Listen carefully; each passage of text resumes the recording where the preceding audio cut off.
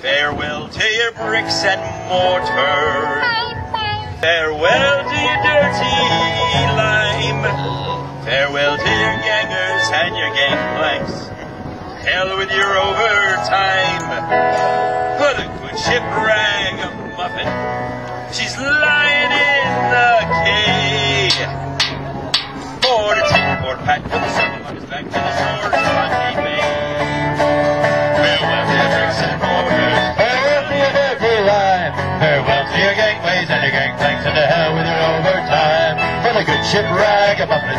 She's lying at the quay. For to take poor Pat with a shovel on his back to the shores of Botany Bay.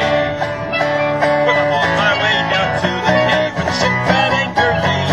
To command again the Navy. I'm so indeed. But I thought I'd stop in for a drink before I went my way. For I'm taking a trip on an emigrant ship to the shores of Botany Bay.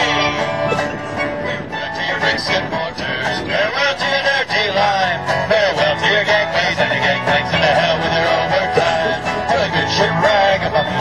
She's lying at the quay. For to take poor Pat with a shovel on his back to the shores of Botany Bay. Well, came up this morning and he said, well, Pat, you know, if you don't get them babies out, I'm afraid you'll have to go. So I asked him for the wages. I demanded all me pay, and I told him straight that I'm going to immigrate to the shores of Botany Bay. Farewell to your bricks and mortars. Farewell to your dirty lime.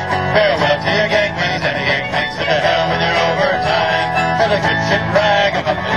She's lying at the quay. For to take poor Pat with a shovel on his back to the shores of Botany Bay. Now when I reach Australia, I'll go and search for gold. There's plenty there for me.